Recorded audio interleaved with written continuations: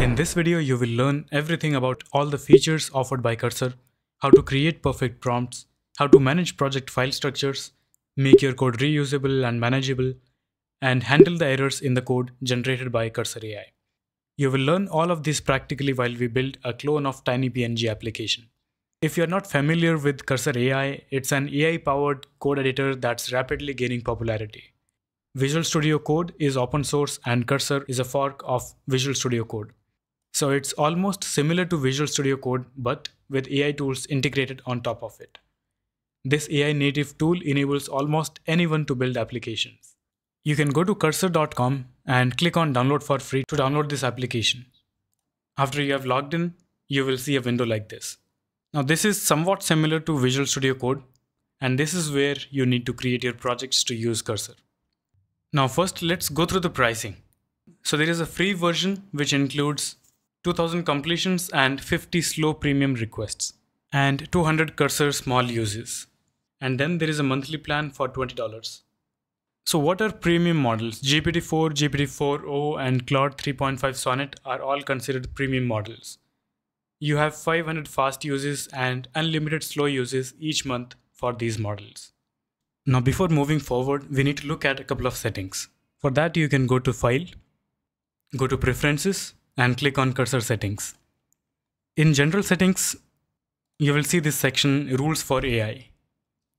Now here you can define the rules and restrictions that Cursor should adhere to while proposing and making any changes to your project.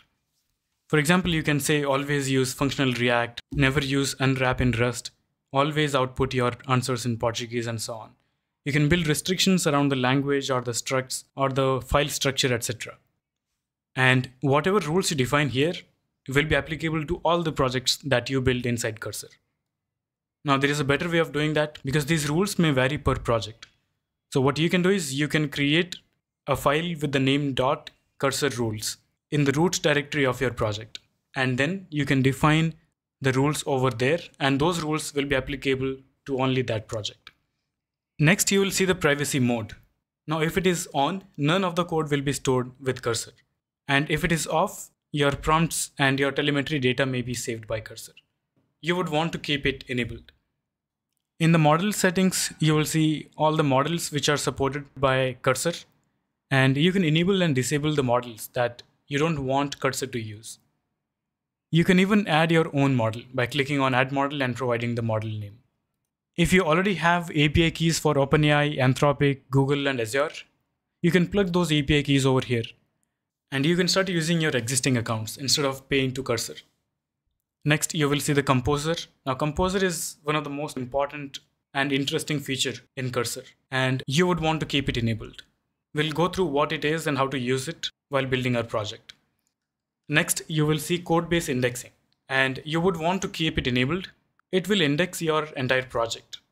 And the thing to note is all code is stored locally, so nothing to worry about here. Next, you'll see a section for docs. Now here you can add your own docs and you can refer these docs in your prompts. Next, you will see chat, editor, and terminal.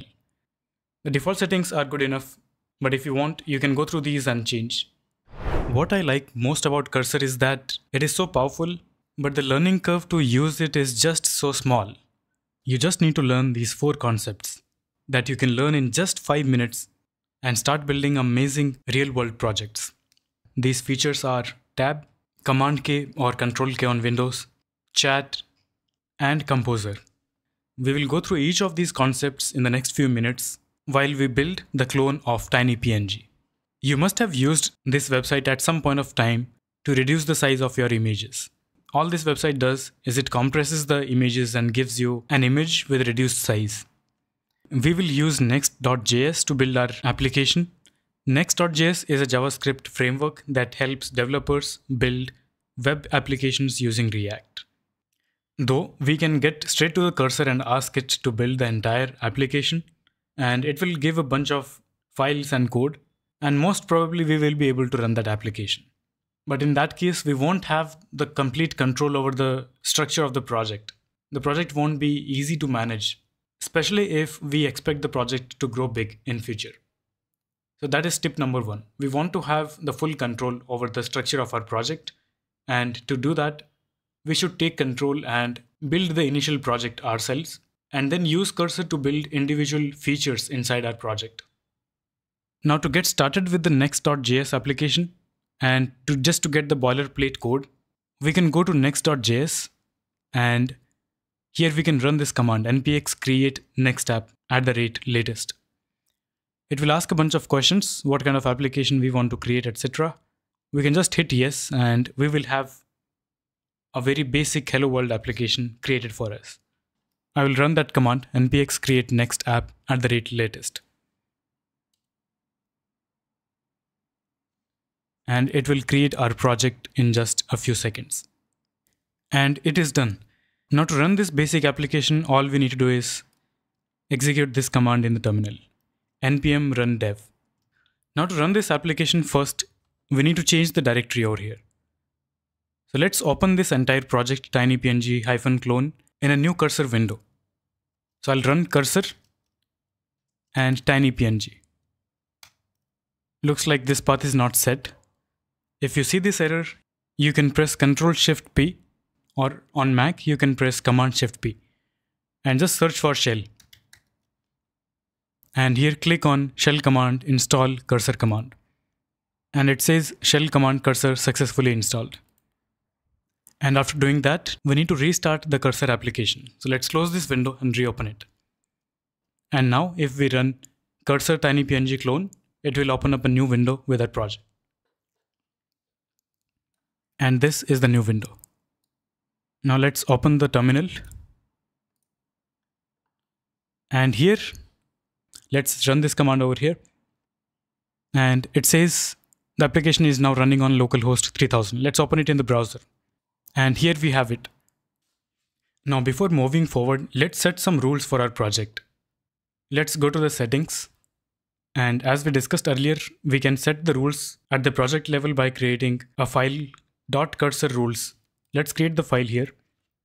Now what I did is I took a screenshot of this directory structure here, and then I went to the Perplexity. You can even use ChatGPT, and I shared this directory structure, and I asked it to give a set of rules that I can put in the README that clearly says how to maintain the project structure, where to put UI components, backend, API endpoints, other sources, and so on.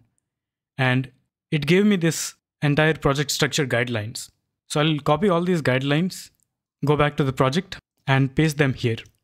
Now it contains everything. And now all of these rules will be followed in each prompt that we give to the cursor. Now let's talk about tab. Cursor's tab feature is like a psychic coding buddy right at your fingertips inside your IDE. Once enabled, the tab feature in Cursor is constantly working behind the scenes. It's analyzing your existing code and predicting the next move. So let me give you an example. If I start typing export, then it is suggesting me default home. Let's say I keep typing default function, and then the function name, let's say it's get data from S3. And now it is suggesting multiple lines of code. Now I can accept this by pressing tab. We can even select the code and click on edit, or we can press Ctrl+K. And here we can give instructions on how to change this function. So let's say if I give the instruction, update the function to fetch data from S3 and save the data in a local map. It will update the function. It is making all of these changes. And now we can either accept this change or we can reject it. Now if you see any error over here, you can simply hover over the error and click on EI fix in chat. Just click on this and it will start a chat. And in this chat, it will explain what the error is and how to fix it. Now it is saying that we need to install AWS SDK. And here we have this button, run. We can click on run and install this package right away. And then we can apply this code change as well. Now let's talk about Command K or Control K in Windows. You can click in any file and just press Control K. And you'll see this small window. Here you can change the underlying large language model. And then you can just give any instruction. Let's say I give the instruction add comments for get data from S3. And then it will just add the comments. We can accept or reject these changes. You can even select a piece of code and click on edit, which is equivalent to Control K. And then you can give the instructions here. Control K is also available in the terminal. Now there is no need to go through long man pages on Google. you can simply ask what commands you need to run in the terminal itself. So you can click in the terminal and then press Ctrl K or Command K on Mac. And then you'll see this small window. Now let's say I want to run this application. So I can ask how to run this application. And here it has put down the command that we need to run. It really simplifies the terminal stuff. This feature is just awesome. Next feature is chat. Its chat functionality gives you a way to directly interact or ask questions to LLM inside the IDE itself. And this is not just another sidebar chat window. Cursor understands what file you are in and where your cursor is. It's like chatting with a dev who is looking at your screen. To open the chat window, you can click on this button at the top, or you can press Ctrl L or Command L on Mac. And then you can simply select any file, or you can go to any file and just put your cursor somewhere. And then you can ask any question here without adding any additional context, because the cursor is aware of where you are currently. So if I ask, explain this function, then it has the context of where I am and which function I'm referring to. And it is explaining get data from S3. Now the interesting part is we can add additional context to this window. We can click on plus and we can add additional files. If your file is not showing up here, you can start typing the name of your file. Let's say package.json. So it is showing up here. We can even add image over here. So we can click on image and select the image that we want to use. So if we type @, it gives us the option to refer to all of these different resources: files, folders, code, web, docs, Git, and codebase. @files references entire files in your project.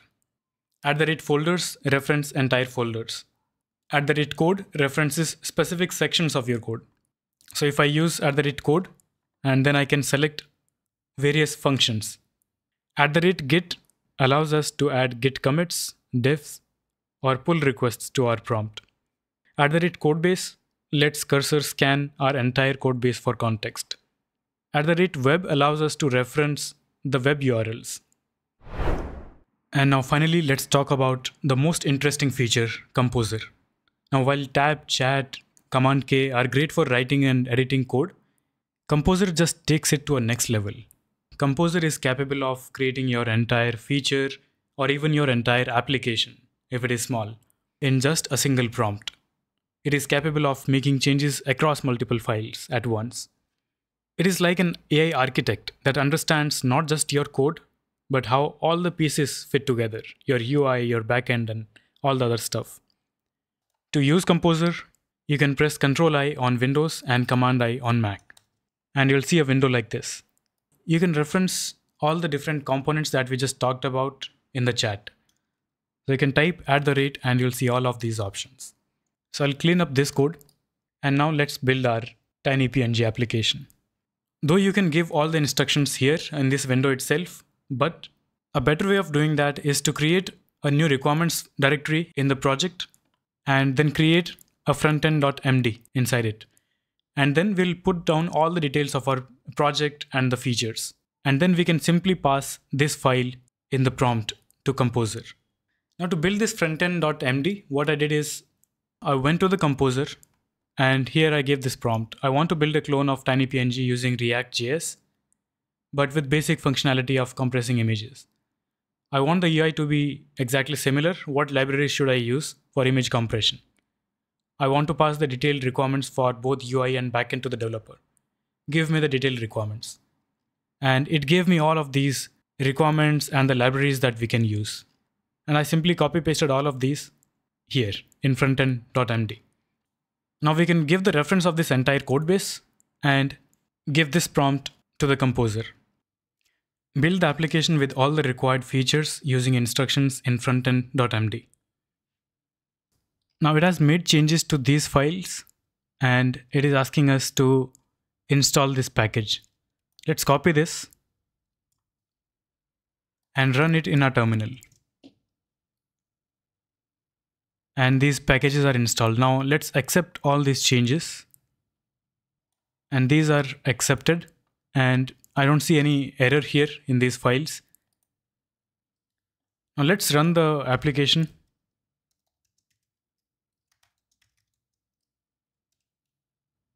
And go to the UI And here we see this error. Now you can expect to see these kind of errors while using cursor. And the tip number 2 is you can copy these errors from here, go back to the cursor and paste your error here in the composer. You may need to repeat this process a couple of times until all of your errors are resolved. And it looks like it has fixed these issues. Let's click on accept all and let's go back to the UI. And this is how the UI is looking like. I'll drag an image in this section and I see that it is getting uploaded. It is not showing the compressed one. Let's see if the download is working fine. And yes, I was able to download it. Now we need to fix a couple of things here. Now to do that, we can take a screenshot of this UI. Go back to the composer and give this prompt. This is how UI is looking like. It is not showing the compressed image and UI is not looking good. And it has made all the changes. Let's accept them and go back to the UI. Refresh this and this is how it looks like now. Let's drag another image and this is how it looks like now. It is showing both the original and the compressed one. And there is a button to download the compressed image and it is working fine. And the size of the image is also getting reduced from 400 KB to 352 KB. We are even able to click on this section and select the image from here. Now this is pretty awesome.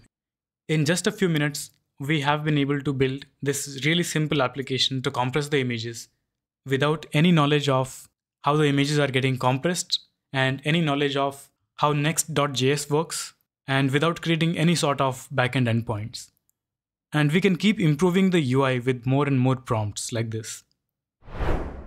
Let's have a quick recap of the important tips and practices. First, always try to control the structure of your project by yourself. And use cursor to build features phase by phase, instead of trying to create the entire project from scratch in a single prompt. Second, make use of .cursorrules file. Create this file in the root directory and define your coding practices and the file structure that you want cursor to follow every time. Third, instead of describing your entire feature or the entire application directly inside the prompt window, try to create a detailed description of your features and save them on files like frontend.md and then give reference of these files in your prompts. Fourth, if you see errors in your UI or in your files, just copy paste the error and paste it back in the composer or the chat window and rinse and repeat until you end up clearing all the errors. And fifth, keep saving and committing your changes time to time whenever you hit a checkpoint so that if something goes wrong, you are able to revert back to your previous working changes. In the next video, I'll show you how to use V0 and cursor to create a full stack production level application and deploy it in cloud. So stay tuned for that application. And if you haven't subscribed the channel yet, do subscribe and hit the bell icon so that you don't miss any updates. Please leave your thoughts in the comment section below and any other topics that you want me to cover in the future videos. Thanks for watching and see you in the next video.